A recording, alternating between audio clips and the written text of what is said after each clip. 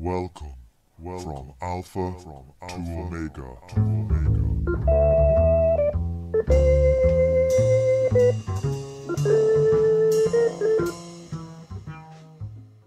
Hello, and welcome to the 85th episode of From Alpha to Omega. Today is Sunday, the 17th of June 2018, and I'm your host, Tom O'Brien. This week, we welcome back to the show Professor Andrew Kliman to talk about the Communist Manifesto. This is part one of a two-part interview on the topic. I have the new monthly subscriber, Devin G, to thank, along of course with all the existing and loyal monthly subscribers. You can donate to help to keep the show going by hitting on that there PayPal button or signing up over on Patreon. If you want to leave a comment, please do it on the YouTube channel. And if you are a YouTube listener, please hit that subscribe button and give the episode a thumbs up. It will undeniably usher in the ultimate utopian communist revolution. Sorry for the low output of episodes recently. I have 3 more episodes in the bank and ready to go over the next few weeks, so stay tuned. I will also be making an appearance on the Swampside Chats podcast, which is available on SoundCloud and iTunes, to talk about MMT, the Law of Value, and Star Trek. Check it out. Swampside Chats is the best comedy podcast out there. Now, to the interview.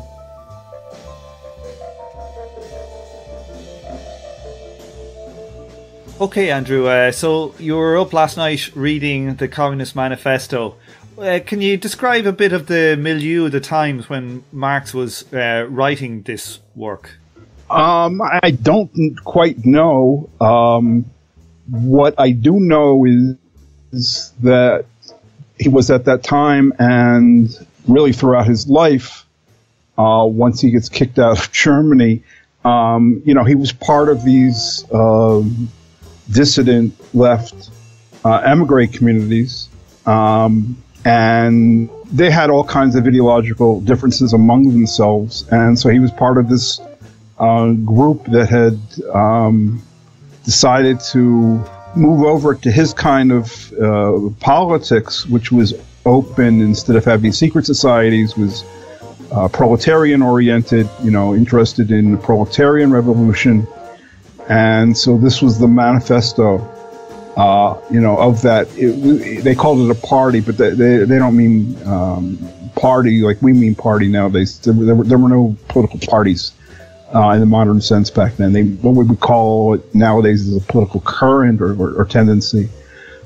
Things were very bad for workers, and there were revolutions very shortly after this document was published, and the document anticipated this. How come it's come to have such a big place in Marx's work? Like, it's probably nearly even more famous than Capital, which is his life's work, for such a short document. Well, I think part of it is that it is so short. In other words, if people read something by Marx, what is it that they read? I don't know. Not volume 2. How many people read Capital? 8 people?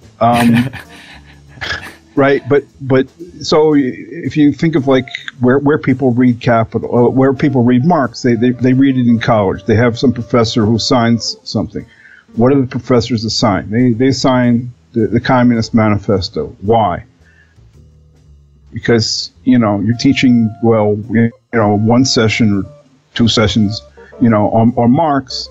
You couldn't say read even volume 1 of Capital, much less 3 volumes of Capital. And it'd be hard for people to understand, and it's detailed. Here you get a lot of ideas, and they're presented in a punchy fashion, and there are a lot of his ideas packed into this document. So it's easy to discuss, relatively speaking. Like, I was surprised. Well, just as you said, it's very punchy. It really is. I found it extremely well written, full of quite a few famous lines. Definitely the opening line is very famous. But it also, I found, when you say it was quite condensed, there's a lot in there. I found that if I hadn't read Capital, I think a lot of it would have been kind of confusing the terminology of surplus and exploitation and the technical senses in which Marx means them. I think it makes the document quite difficult in places. Oh, for sure. But compared to other things that he wrote, it's not. Okay, so a lot of what we say Marx wrote, he never prepared for publication. But even things that he prepared for publication, he rewrote with how this is going to be read in mind.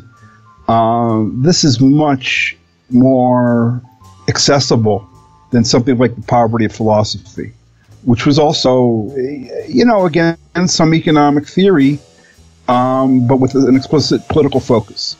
And that was written, a year earlier. So it's of the same time.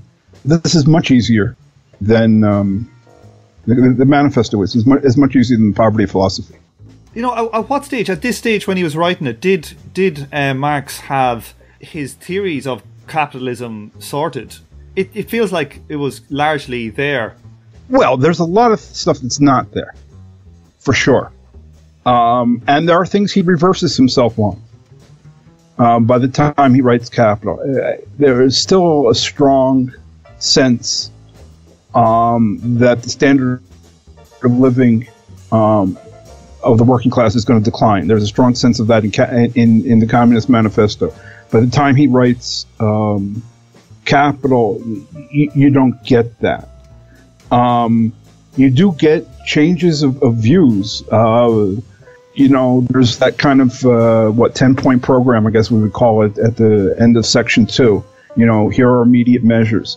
Right after the Paris Commune, he and Engels wrote an introduction or preface to the Communist Manifesto, and they said, look, first of all, we said way back when,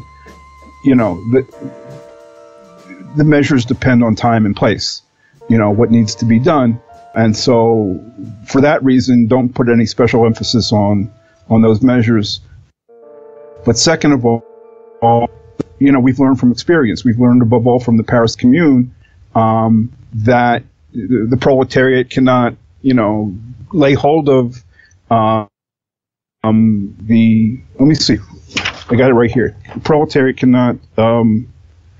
He quotes the Civil War in France, which he wrote the previous year. This is the 1872 German edition, the introduction to it or preface.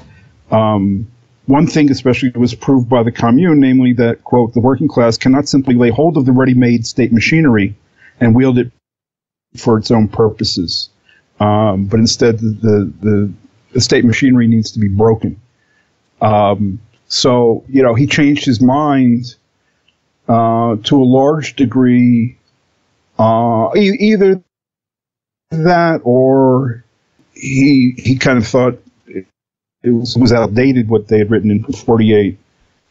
He says that passage would, quoting just before that passage would in many respects be very differently worded today. This program has in some details been rendered antiquated. So he's saying it's antiquated what they were saying there. So yeah, there's a lot of things that were there in the manifesto that continue. There's some things clearly that were not worked out by that time, and there's some changes of views around the edges. When Marx died, Engels gave a eulogy. I think I'm getting this right. This is from memory. My memory is playing tricks on me, but I think I got this right. And Engels said, look, the theory of historical materialism, or the historical materialist perspective, that is due to Marx. That's not due to both of us. That was Marx alone, and he had it fully worked out in 1844 when he and Engels first met. So the manifesto is 3.5, 4 years later. So if we look at the manifesto, then what would we say was its main conclusions from it? I know that's a very difficult thing to say because there's quite a lot going on in it. But he makes the case for a revolutionary communism. Right. I think that there's something more specific going on. So you have this political current or tendency, and they're different from other left-wing tendencies, even revolutionary ones. And they call themselves the communists. And what he was at pains to do was say, what is the uniqueness, what is the special character of our perspectives? What are we for in particular vis-a-vis these other groups? So you get, this rather long section comparing their views and how they organize and so forth to the others. So what stands out for me is actually proletarian revolution. So not just revolution, but proletarian revolution and internationalism. The internationalism of this is all pervasive.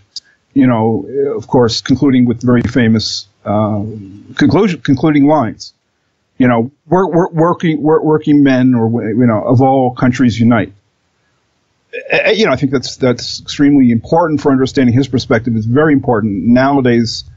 When we're faced with this right-wing nationalism and attempts by some people who think they're on the left to accommodate that, it's really important to reclaim this internationalist focus and perspective for the future, in my view. So it's a revolutionary document for sure.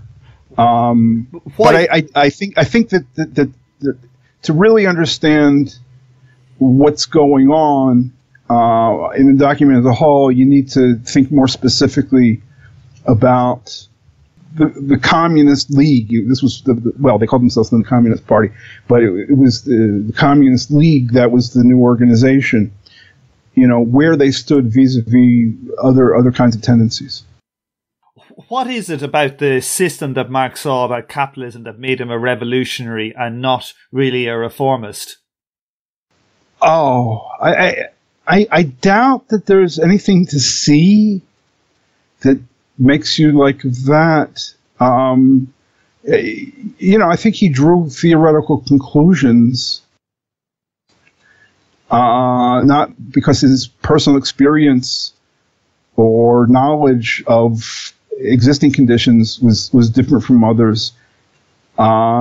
He just didn't think that capitalism was going to be fundamentally reformable. And that's a theoretical perspective based on understanding of history.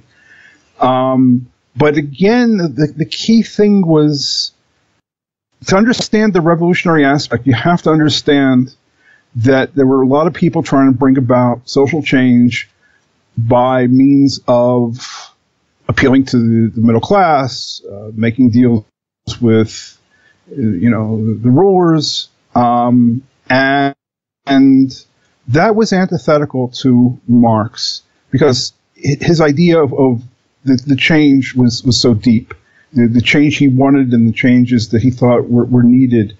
And he basically had the view that the people, who do the work, make up the large body of society, they should be running their own lives. They should be free, so that the liberation should not be coming to them as a gift from others. They need to free themselves.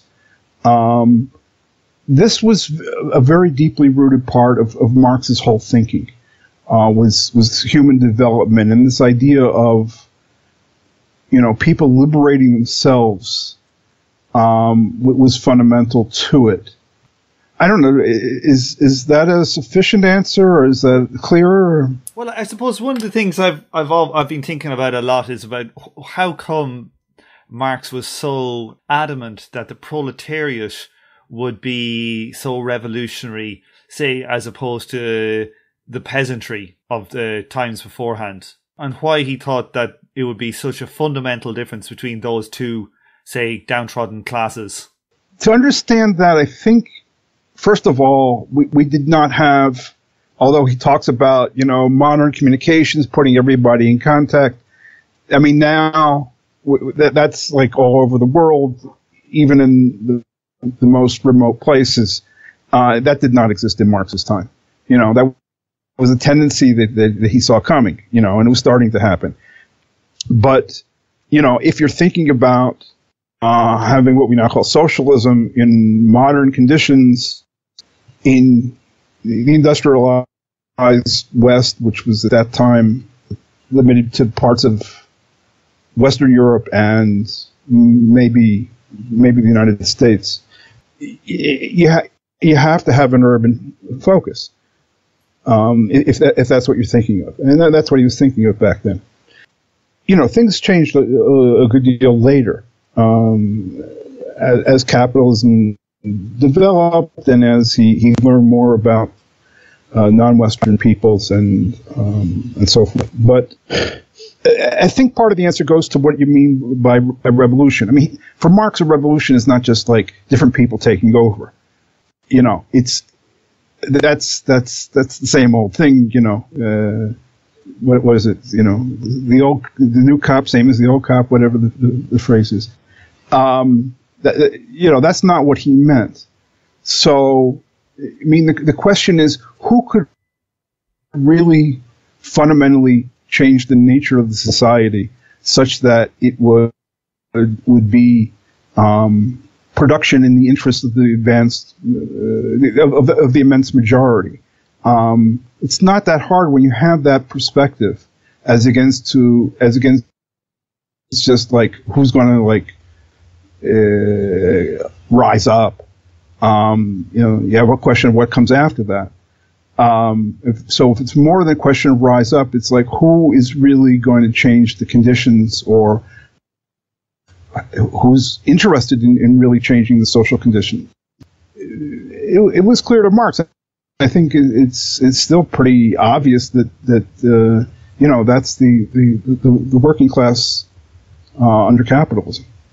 Okay, but I suppose what I'm trying to get at as well is he was seeing the large groups of workers working together in large factories and large foundries and things and stuff like this together in large numbers, and he thought that was a part of a new dynamic. They weren't scattered peasants working on their own land through the country, that this clumping of, say, proletarians, the lower classes together in large numbers, that dynamic alone could, to those the lower classes, say, essentially realizing their strength when they could see that they could go on strike and shut down large operations, that this was itself a component in his thinking about why the proletarian was more revolutionary, say, than the peasantry that were more dispersed.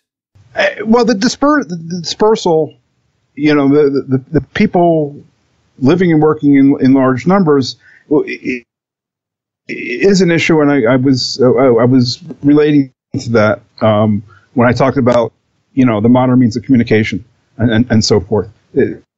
What we now think of as like everybody being connected, that didn't used to exist. As for the rest of it, I'm not aware of him saying things like what you said. What we have in Capital, I didn't see it in the manifesto that I recall, but I don't remember things about, strikes. What we have in Capital is that Marx says at the end is that the proletariat is united, organized, and disciplined by the very mechanism of capitalist production itself. So that's something along the lines of what you're saying, but I don't see it in the manifesto. And like, maybe I'm reading into it. Maybe it's from reading lots of different stuff that was how that was a part of my understanding of why he thought it was just one of those tendencies in Capital for grouping people together like that.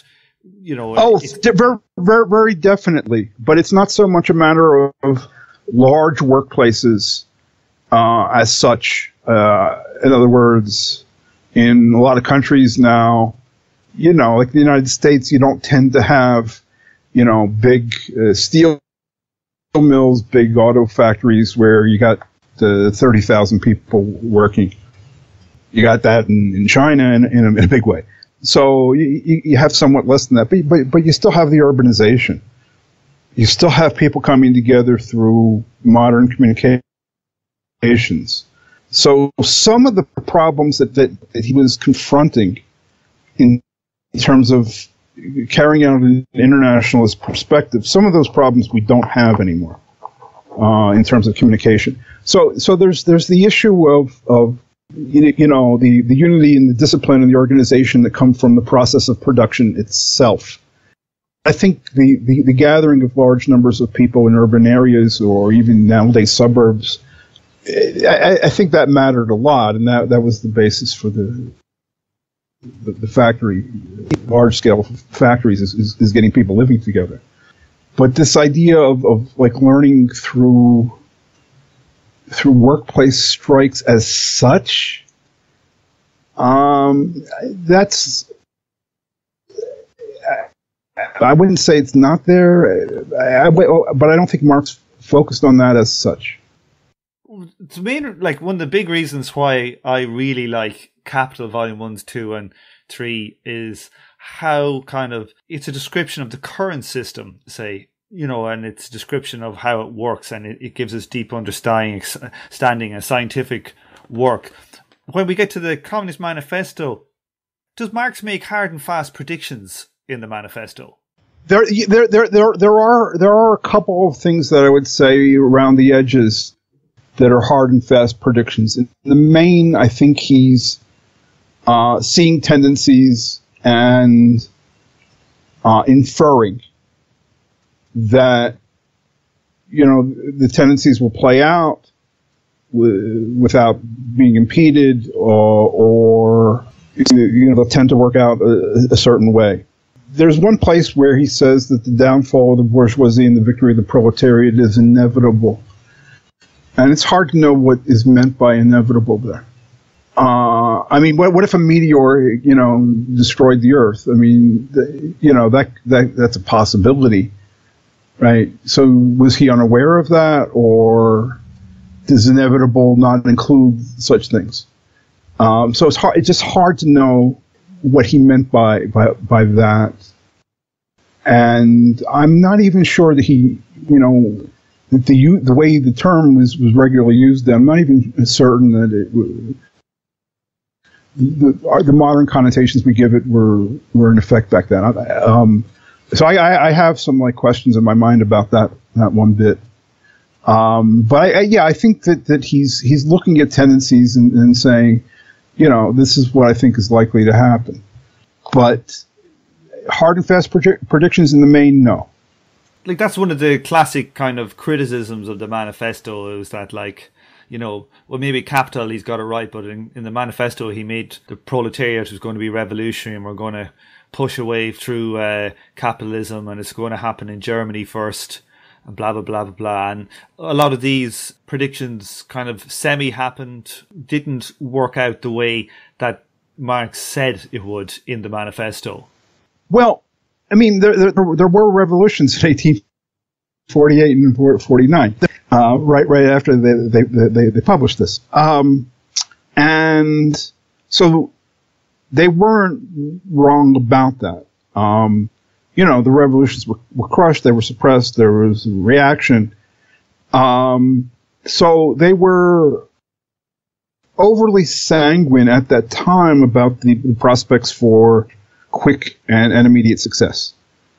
I have no doubt that Marx changed his mind about that shortly thereafter, because I just happened to reread the address to the Central Committee of the Communist League, where this was 1850, and he says, we have to make the revolution permanent, and it might, be 30, 40, 50 years till the proletariat has gained the experience and stuff. Throw off basically all of the middle class and bourgeois allies that it momentarily has against specifically not the class as a whole, but specifically I can't remember the word. But basically, the kings and stuff. Or the feudal lords or whatever. No. This is the absolutist rule. That's what I was. Okay, yeah, absolutist. Okay, yeah, very good. Yeah, absolutist rule. So there was a reaction after the 1848-49 revolutions, and there was, a move towards back towards absolutism, and so you had most of the liberals, we would call them now, and such, capitulating to that. There were some elements that did not, but they weren't proletarian elements. They weren't in favor of proletarian revolution and so forth. So Marx says, look, these people are temporarily our allies, but they're going to sell out the proletariat the moment they get, the first chance they get, and the proletariat has got to be very wary of this and just say, okay, we'll fight alongside whoever right now, but we have our own aims and we have to be independent. And so, what we're doing now immediately is not the be-all and end-all. The revolution, the perspective has to be the revolution in permanence, continuing, uninterrupted revolution until we get to the new society. And, he's thinking of a very prolonged process. This is by 1850. Prolonged, 30, 40, 50 years is, I think, where the time frame he was thinking of then. 30, 40, 50 years. Do you think that the proletariat has ever been really the revolutionary class in history so far? This is a criticism people have, that a lot of the time, that say like in the Russian Revolution, was the proletariat very revolutionary?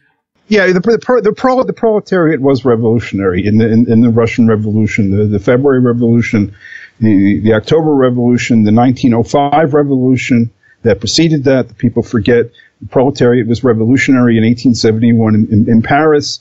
The proletariat, by its nature, is revolutionary. Why do you say that? Because the interests of working people is fundamentally opposed to that of capitalism. So, if they are going to gain freedom, this is the key point. If they are going to gain freedom, it is not by making changes to the society, but by means of a different society. That is what makes the proletariat revolutionary. Okay, that and it experiences oppression and rebels against that oppression, and exploitation and domination and all of that. So people want to be free. That's the starting point of everything here. And the proletariat cannot gain its freedom by being led by others, by making certain modifications to the existing society, by becoming a new ruling class, any of that stuff. The only way that the proletariat can gain freedom is by means of a wholly new, the destruction of the old society, the creation of a new society in which there are no classes, in which, we don't have capitalism and its, production of so-called value and so forth and so on. So there is something about the proletariat and something about the creation of modern conditions of production that really moves toward a whole new society. And that's the revolution. So, we look at back Marx's time and early 20th century, we had a lot of organized proletarians. How do you look at the state of the proletarian today as a revolutionary class? Well, they're really under the gun in a lot of ways. And one thing that Marx really did not anticipate was the extent to which, so to speak, the counter-revolution would move into the revolution, and co-opt it and disorganize it and cripple it. What do you mean by that? Well, we had Stalinism, first of all, which has dealt an immense blow to the working class. that we're still, recovering from. I don't even know if we're recovering. But then you've got these so-called representative, social democratic and similar parties that basically blunt and impede proletariat organization and self-development and independence. And you've got the trade union bureaucracy, with which those parties are often allied, and they've done the same thing in a very big way. Impede, blunt, disorganize working people in the sense of in Marx's day, what he was putting forward was a perspective of, independent working class self-activity, and nowadays we don't even think of that in the main. We see signs of it everywhere breaking out, and then those people come in, at the snap of a fingers, and they're there to co-opt, they're there to take over. So this is a huge problem. And this is, I think this is the main reason why we don't see more working class activity that seems revolutionary. It doesn't have time to develop in a revolutionary direction, before the organizations get taken over, they get co-opted, the leaders get bought off, and so forth and so on. There is something really important to be said for people whose way of life impels them in a revolutionary and in an intransigent direction. That's among the things that Marx saw about the proletariat. It cannot free itself within the society. The society is built on the unfreedom of the worker for capitalism. That's you get rid of that, you get rid of capitalism. So they're impelled toward the new society. Without that objective relationship, it's very easy to go off in all kinds of directions. You have to understand, 1848, and they call this the Manifesto of the Communist Party. And we think of that in terms of modern political parties. No, there were no modern political parties. They came later. Really one of the first major ones was the Social Democratic Party, founded through a unification in 1875 in Gotha. And they designed this Gotha program, and some of these people called themselves, Marxist, or they were thought to be, the followers of Marx. And Marx said, look, I'm going to have nothing to do with this program, and I oppose this unification for this, that, and the other reasons. And, so he wrote to us another short document, but that was not for publication. That was so-called marginal notes, and it's much more difficult. That's the critique of the Gotha program. Okay, but that was close to 3 decades later. That's really the beginning of the political parties that we know, and this institutionalization of things that supposedly are representing the working class instead of being working class. So, getting back to, you said earlier that Marx had changed his ideas by the 1880s, that he no longer thought that capitalism would lead to the immiseration of the proletariat. I assume this comes from... Right, that was already there by the early mid-60s, if not before. Okay, you look at Volume 1 of Capital, where he's got Part 7 on the process of capitalist accumulation. There was no sense of that there. So, nothing in the sense of worsening of the standard of living. You get a lot of stuff that is, very highly critical, and he says, the lot of the worker must grow worse. But what precedes the phrase, the lot of the worker must grow worse, is be his payment high or low. The lot of the worker must grow worse.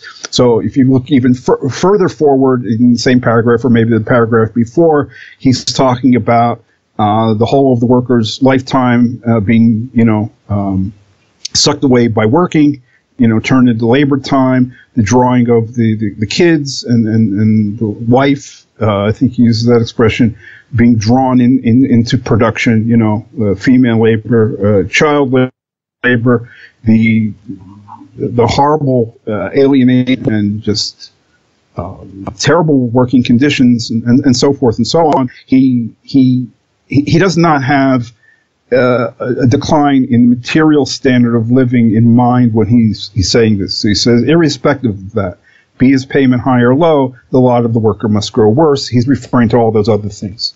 Well, we have seen that the workplace has, in the West anyway, has probably improved, health and safety and stuff like that. Did Marx think that would not happen?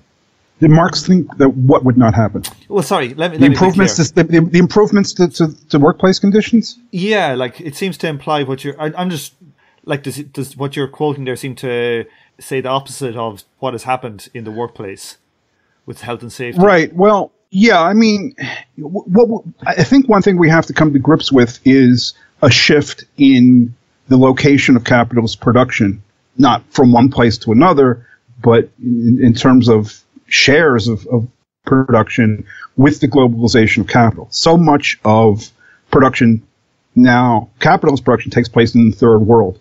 From what I know, conditions are terrible there, and their workplace conditions are they're not great elsewhere. There are laws, but in the United States, the enforcement of those laws is a joke. There have been continual battles, even in the United States, against speed up, against all kinds of conditions, all kinds of wildcat strikes that people do not hear about. I don't know if you've got that term in Britain. We do, yeah. No, it's interesting because what I'm trying to get at is that if Marx was at the time of writing the Communist Manifesto, if he has since moved away from that kind of immiseration of the proletariat, it seems to me that would have an impact on the revolutionary nature of the proletariat as a class. It would if it were a big enough issue, such that people could work for 20 years and then have saved up enough to live a comfortable life without working. That would free them from subordination to capital. But that's not what happens. What happens is people have a TV and a cell phone, maybe a smartphone, and they've got a couch. That doesn't change your life immensely. The reality is you still have to get up every day and go to work whether you want to or not. You're producing something that you have no interest in. You're working under conditions that you have no say in. You're doing the bidding of, other people, for a motive that's not yours. That's a really big deal. No, I totally do. But if we look at, say, the Arab Spring revolutions that happened, which were, whatever we want to call them. But, one of the big predictors for which countries had a revolution was, the price of food, price of bread and things like these went up, double, triple in price for a while. And it really took away from the labor power, reduced the labor power, if you want to put it that way, of the working class. But, that kind of immiseration tendency in those Arab countries, led to revolutionary behavior. I'm just wondering, is just trying to interrogate how Marx's thinking about revolution changed with his changes in thinking about immiseration. Oh, I thought you were asking me my view. I'm me and Marx is Marx, and obviously I'm not him. Or even your view, Andrew, as well. I'm just trying to. Right. I mean, my view is what I shared with you. I don't disagree with what you said about Arab Spring and riots over or rebellions over rising prices of staple goods and so forth. I don't disagree with that. But there are still, even with the higher living standards, people are still exploited and oppressed and so forth. And this is their whole life, and you can't really reasonably escape this, except in, very rare and exceptional circumstances. There are exceptions. But in the main, as a class, the working class does not escape this. Did this have any effect on Marx's thinking? I mean, he said, look, the best thing for the proletariat is to have, booming industry, boom conditions rather than bust conditions. Did this affect, his view of whether the proletariat was a revolutionary class? Not that I can see. I'm kind of trying to think. I can't come across, in my brain, in my memory, I can't. There's nothing that I can see that would lead in that direction, to that conclusion. So I suppose what I'm trying to build out the idea here about the revolutionary nature of the proletariat class. It seems to me that if ever there was to be a communist revolution that was successful, it has to be led by the proletariat. Our problem as, say, radical Marxists or whatever is, how the hell do you get there? Are we going to be reliant on this kind of immiseration to be the spark that could lead to it? How many communist revolutions were there where things were quite well run at the time? Usually they seem to be closely linked to economic crises and war conditions. Yeah, I mean that is for sure. People had wrong theories. They weren't thinking about things in the right way. There's been substitution of the idea of a political takeover for real revolutionary transformation of social and economic conditions. There's a lot of things like that. But let me just say a word about this word, miserization or miseration. Marx uses that term in Capital. So he doesn't give up that word. Or increasing misery is the way it's often translated. Okay? So, if people come away and say, Kliman says that Marx, gave that up and ha ha ha, it's here. Yeah, it's there, but he's not referring to a reduction in standard of living. He's referring to a more general sense of immiseration, say. Yeah, the misery of one's life working for capital, and the whole family being brought in, and the work, which is, the working conditions are terrible, and all of those things that he talks about before. He says the lot of the worker must grow worse, be his payment high or low. Okay, that's what that's.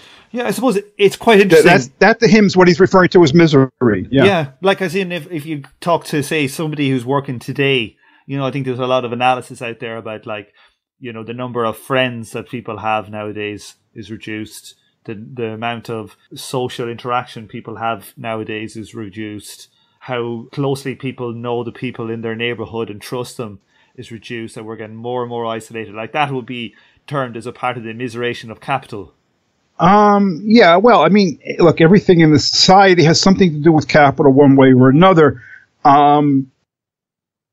Is the question in my mind is this a necessary tendency of capitalism, or is it just something that has occurred within capitalism and, given various anarchic features of capitalist society, they've done nothing to stop it from happening, and they might be powerless to stop it from happening. I mean, it seems that, social media and the internet have a lot to do with the kinds of trends that you're talking about. So they arose because of capitalism and, the profits and so forth, for, having a new app or whatever it might be, and Facebook and all of that. So they rose, even television or, yeah. Right. So these things arise within capitalism, and the capitalist class has its eye on something better than, something different than bettering people's conditions. So they don't care about this fundamentally. So, And they don't stop, but also we don't know if they have the power to stop it. There's a lot of things that they create that they might not want, but they don't have the power to stop. Because, there's a social system there. It's not just like decisions of people. But, is this just something that happened, a historical contingency that could have gone a different way? I just don't know. It does seem to be like in Capital that they have, like, certainly when they have choices in development, they go for ones that are more atomizing over ones that are more social, like the design of houses, of neighborhoods, of streets, of you name it. I don't know. I can think of exceptions. I think of company towns in the coal mining regions. I think of was it Foxconn? Yeah, I think it's officially Taiwanese. But they're there in China, and they have 475. Maybe they've downsized now, but they had over 400,000 people working in one place. And they're all congregated there in company housing, and so they're all brought together. I mean, this was not a question of like, okay, let's build tract homes for these people so that they'll all have their little plot of land and think of themselves as an owner. That was not definitely what was going on there. We'll just put them in dormitories. It's like my boarding school. Yeah, I mean, they were living basically in dormitory conditions. I think they were even sharing beds. Even worse. People on this shift are working. Here you get to sleep, and when their shift is over, you'll be working, and they use the same bed. I think. I don't quite remember, but I think I read that. It sounds like living on a submarine.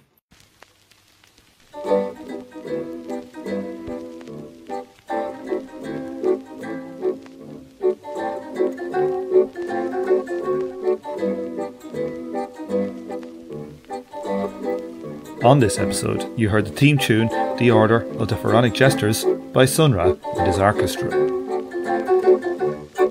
Thank you for listening, and please join me for the next episode of From Alpha to Omega.